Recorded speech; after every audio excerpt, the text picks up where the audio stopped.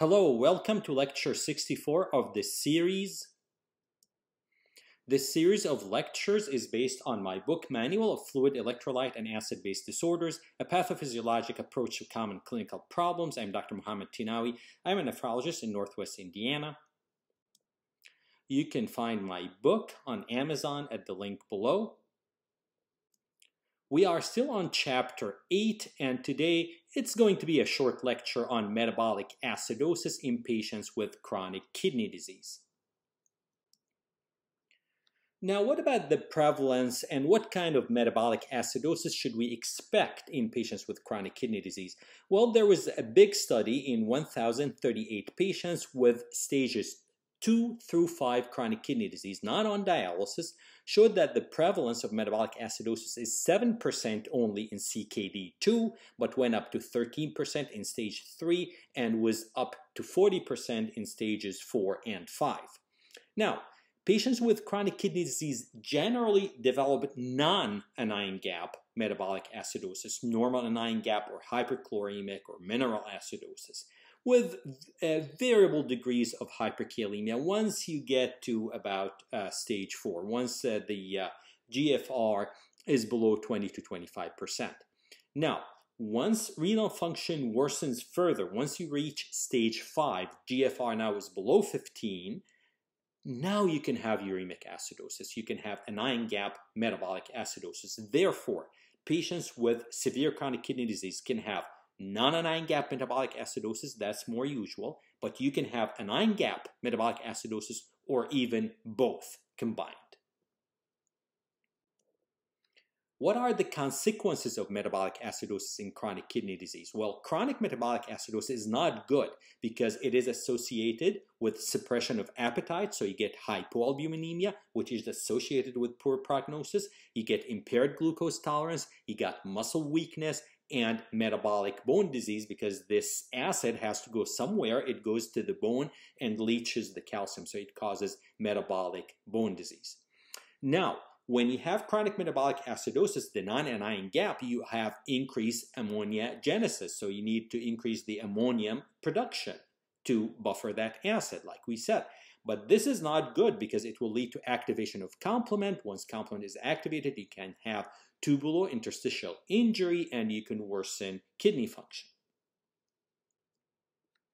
What are the risks of metabolic acidosis in chronic kidney disease patients? Well, if you look at a big study, the SPRINT study, it is a hypertension study, but if you do like a post hoc analysis like they did here, patients or participants with serum bicarbonate below 22 had increased cardiovascular risk. Now, another study in 1,240 male patients with moderate and advanced non-dialysis chronic kidney disease, they found in that study that the relationship between bicarbonate and mortality was U-shaped, meaning you don't want the bicarb to be too low, but you don't want it to be too high either. You don't want acidosis, but you don't want alkalosis either. So the lowest mortality was with the serum bicarbonate in the range of 26 to 29, highest mortality with bicarbonate less than 22. This is kind of reminiscent when you talk about potassium. Potassium, the best potassium is between 3.5 and 5.5. Low potassium is associated with increased mortality, the same as high potassium. So you want this bicarbonate in the middle.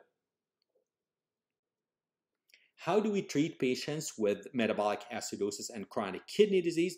Well, when they are at earlier stages, when they don't need dialysis, you give them oral alkali. Usually it's serum bicarbonate. And if they need dialysis, if they're uremic and they need dialysis, then you have to start them on dialysis and then you can easily correct the acidosis.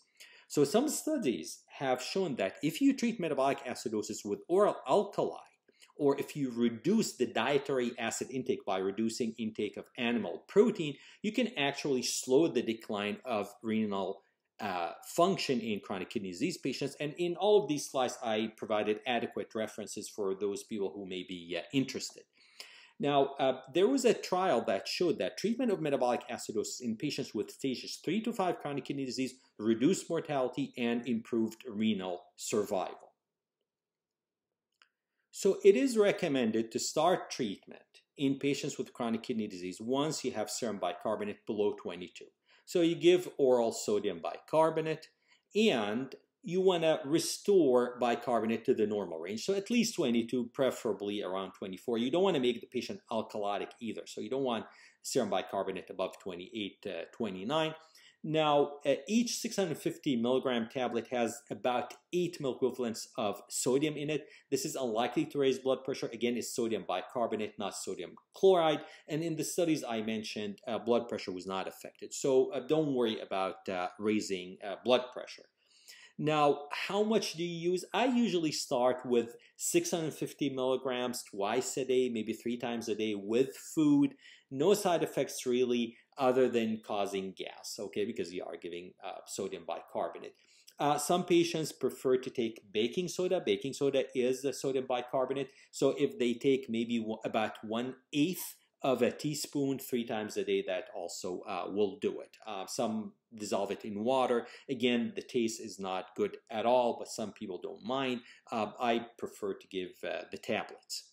Now, oral sodium bicarbonate improves muscle strength in CKD and prevent metabolic bone disease and catabolic state. In CKD patients, you can also increase the intake of fruits and vegetables. This way you're creating more like alkalosis, you're fighting the acidosis, and you can reduce dietary, especially animal protein. And this way you reduce endogenous acid production, and this may prevent metabolic acidosis. The problem with this strategy, when you give fruits and vegetables, you can end up with hyperkalemia. Now, fortunately, now we have 2 new potassium binders, Patermer or Veltasa, also sodium zirconium cyclosilicate or Lokelma. You can use those, but again, you're adding another medicine. It could bind the potassium binder can bind other medication. The cost is not small by any chance. So you have to weigh these benefits and risks for every patient.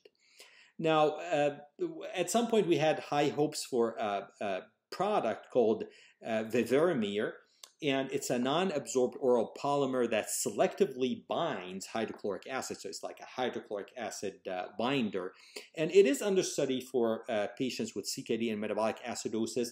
The data was presented to the FDA. The FDA did not approve it at the time of this lecture. And they requested further information. So I'm not sure what will happen to this drug. I'm going to end here, and in the next lecture we are going to discuss anion-gap, high anion-gap metabolic acidosis. See you then.